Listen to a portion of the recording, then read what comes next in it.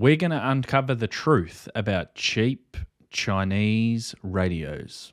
Now, it's a topic that sparks a lot of debate, but today we're going to explore 5 things that you ought to know before you go and invest in one of these. First, let's acknowledge that cheap Chinese radios have gained immense popularity over the last few years, and for good reason too. The primary appeal is their budget-friendly price, and it's easy to see why beginners and hobbyists find these radios accessible and affordable, especially when compared to higher-priced radios. This reduces the costs for newcomers who just want to get started in ham radio or GMRS without a substantial financial commitment. Now, of course, if you already own a higher-end radio, then they can also serve a dual purpose, that being a good backup or secondary radio. For instance, one of my Baofeng radios sits in the glove box of my car, just in case I need it. A warning here though, just remember, don't leave your Baofeng radio in plain sight in your vehicle.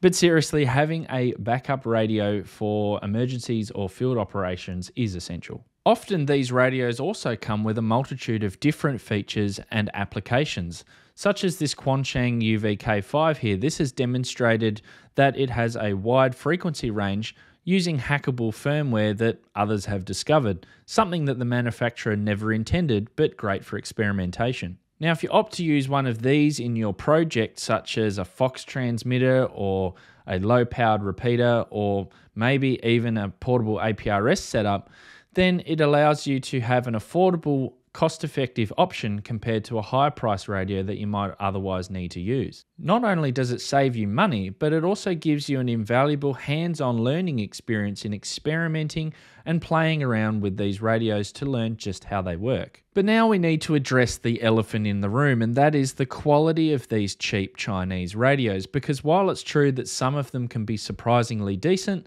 not all of them are built the same.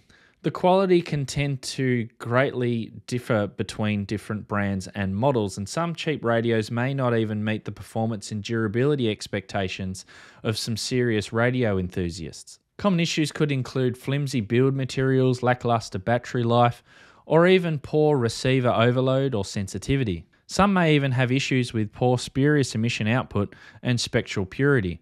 It pays to do proper research. If you're concerned about a particular radio, you can find the FCC ID before you go and purchase, and you can look this up on the fccid.io website. This is a free website where you can search and view all the tests done on devices that have been registered for the FCC. And this is especially the case when searching for radios such as this TalkPod here to see if it has certification for GMRS or Part 95E. Of course, though, this still may not tell the full story, and of course some models might come from any random number of factories or sellers, such as this Baofeng UV-5R.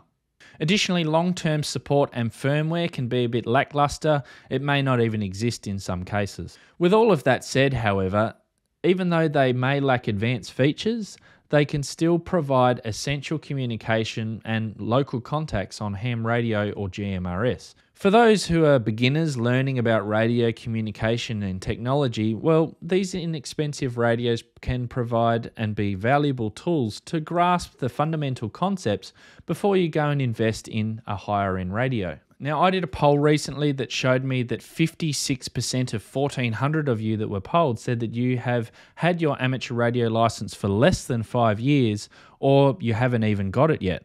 Now, it's always been my goal through this channel to help you learn more about amateur radio and to progress towards getting your license or upgrading. Speaking of which, I would like to briefly talk about the sponsor of today's video, Ham Radio Prep. Ham Radio Prep is an easy, fun, and modern way to get your license with just a few hours of study. They allow you to study online and at your own pace. The Ham Radio Prep app is also available free on your smartphone, and it's loaded with practice tests and quizzes for all 3 amateur radio license classes in the United States. In addition, they offer paid courses designed to help you pass your amateur radio exam. I'm using them to study for my extra license class. Now, I have a special discount for you if you want to study with Ham Radio Prep. You can use the code HAMDX at checkout to receive 20% off any course on their website.